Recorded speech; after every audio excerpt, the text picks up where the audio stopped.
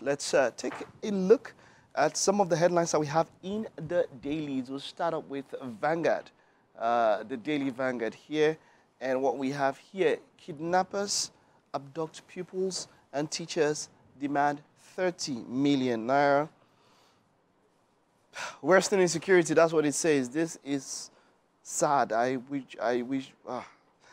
4.6 billion ONSA funds shared to organize prayers against insecurity. Okay, that is on the Vanguard. Above the paper there that we can see there, AU expresses regret as Mali, Burkina Faso, and Niger send formal withdrawal notice to ECOWAS. New minimum wage negotiations will reckon with a situation in West Africa. Ayo Adebanjo and Oba Olaiton remain our leaders. This is coming from Afenifere. All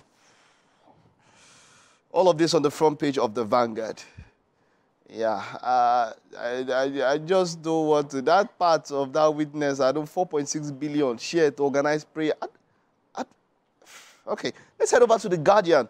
And the Guardian here, 7 states on Niger borderline. Bandits, smugglers reign as sanctions and hardship ground communities that are just there beneath the flag. We can see Nigeria ranks 145 on Graft Index, scores 25 out of 100 points. Workers demand living wage as FG unveils negotiation committee. Tuition fees hike imminent as private schools spend fortune on security. Again, Senate summons service chiefs over insecurity. Sign executive order on unexplained wealth. Ndume tells Tinubu. All of this on the front page of The Guardian. And then we head over to The Punch. And we have here, abductors demand 100 million naira for Ekiti school children and teachers. Police, NSCDC, Amotekun, OPC, hunters from Joint Task Force arrest 5 suspects. NNPCL woos South Korean investors for gas projects. 300 stranded Europe-bound Nigerians return from Libya. And what do we see here? Adeleke imposes curfew as 2 die in communal clash. Above the flag of the paper there, Naira plunges in official market. CBN warns forex dealers. And Nigeria, IMF foresees weaker growth. And 200,000 naira minimum wage no longer realistic. This is coming from Labour. All of this on the front page of The Punch. Now let's head over to the final paper that we have here is The Nation. The Nation has here killing of monarchs and abduction of pupils in Ekiti draw outrage. Above the flag there, Tinubu orders timely end to minimum wage talks. Atiku playing cheap politics on national issues. This is presidency and ex-VP clash. 1.5 million in Benue IDP camps.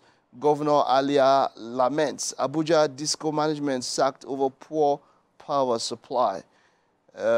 We can see a CBN pays $64 million airlines forex backlog. $700 million trapped, says IATA. Senators and reps seek urgent action against insecurity. And that's it. Everybody's talking about insecurity. That's the whole talk. It's quite a sad situation, quite a very, very sad situation.